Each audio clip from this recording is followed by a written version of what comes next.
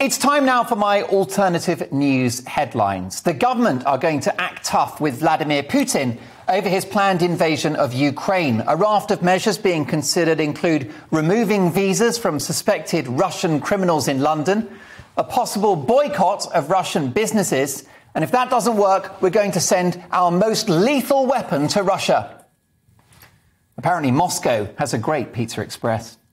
Kim Jong-un is in the news. The North Korean leader has made hundreds of people stand in the freezing cold to hear a speech about his father, whilst he and his cronies had secret heaters. Personally, I'm devastated by this story. Up till now, he seemed like such a great guy. Sir Keir Starmer is in hot water after being accused of sneering at the city of Coventry after scoffing about how a strike in the area would not be a big problem. Now, I think this is deeply unfair on Starmer, I've got to say. There's no way that a member of the Labour shadow cabinet would ever be snobby about this country. Meanwhile, in the world of music, Ed Sheeran has been granted permission to build a burial chamber underneath the church being constructed in the grounds of his £3.7 million Suffolk estate.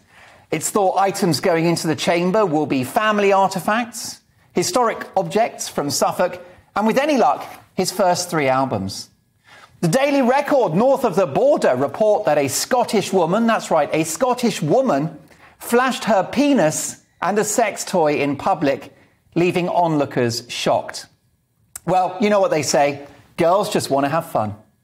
And finally, bonkers conspiracy theorists have been picking up on recent articles in the press, suddenly appearing, about lots of unexpected things that can cause a heart attack.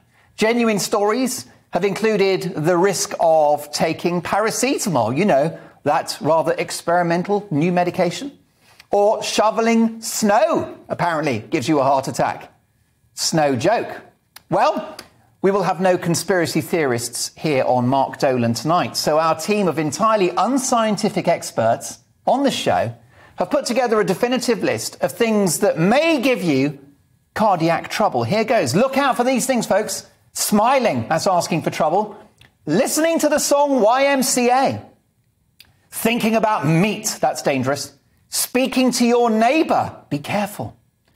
Being in a lift, absolutely perilous. Watching Die Hard 2. Playing table tennis. And the last, which is absolutely devastating, too much lettuce.